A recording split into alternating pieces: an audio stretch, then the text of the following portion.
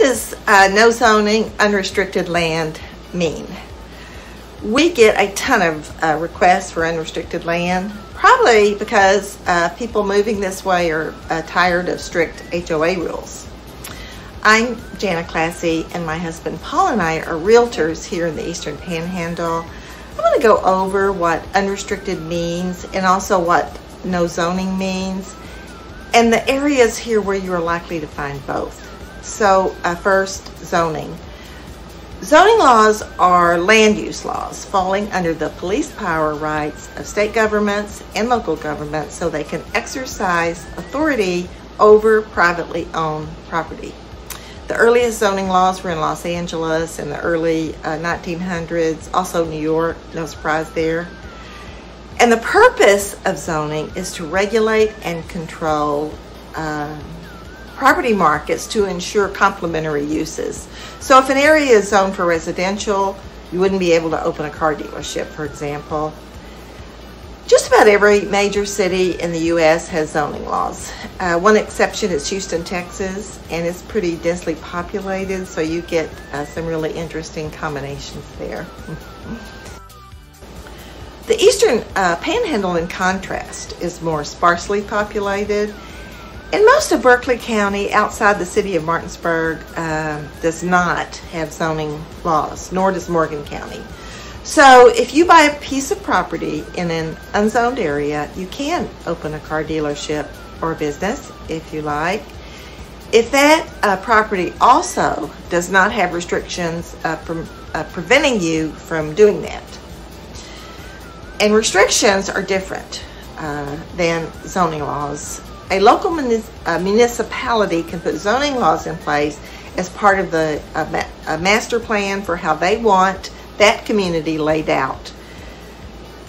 This area is designated for homes, this area designated for business, that sort of thing. Deed restrictions on a property can be placed by a property owner or by an organization like an HOA. And those restrictions should be referenced in the deed.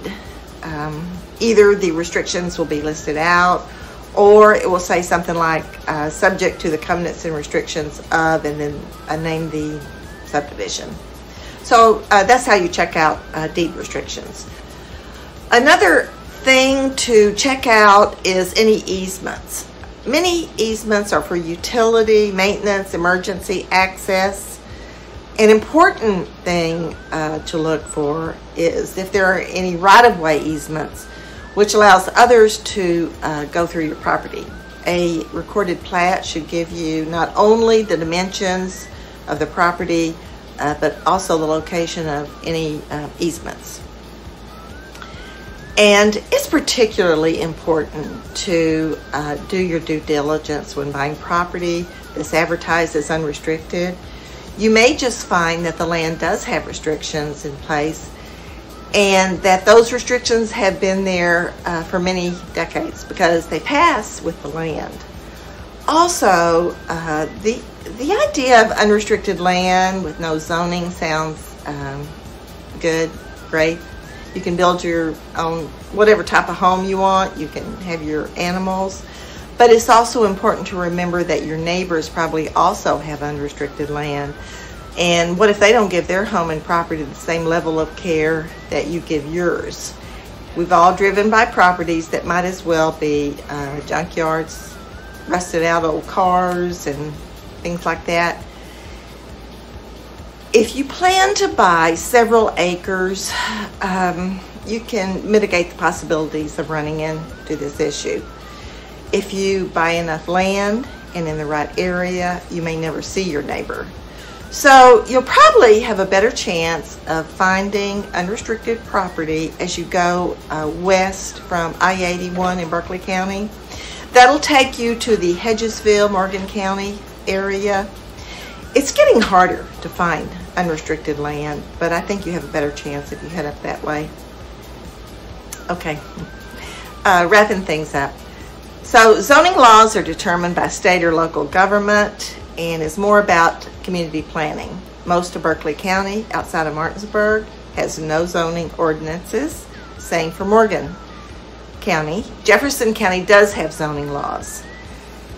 And restrictions are placed on a property by a property owner or an organization, an HOA.